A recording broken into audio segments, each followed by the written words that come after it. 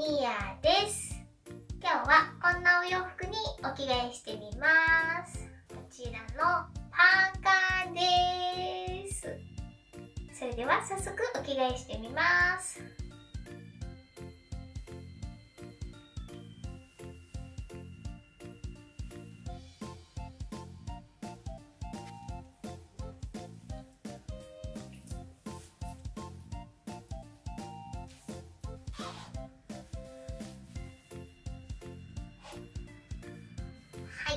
着てみました。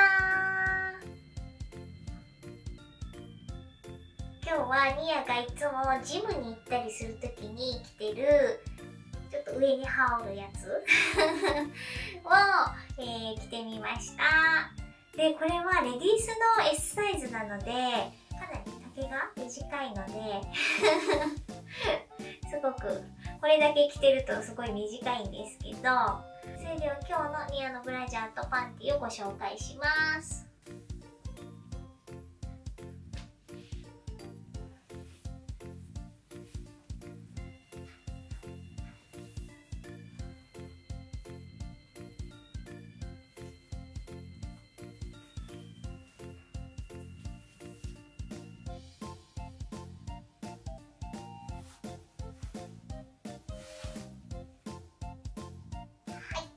しました。今日のブラジャーは薄いピンク色のブラジャーです。この薄いピンク色のカップに薄い黄緑色の肩のストラップとリボンがあしらわれているんですね。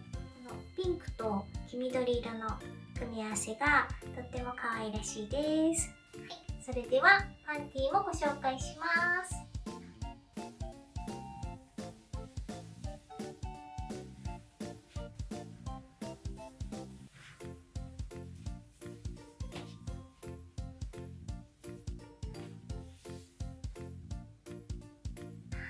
抜きました。今日のパンティは腰の部分はとってもラブリーでレースでできているんですね。そして後ろ側が実はティーバッグになっています。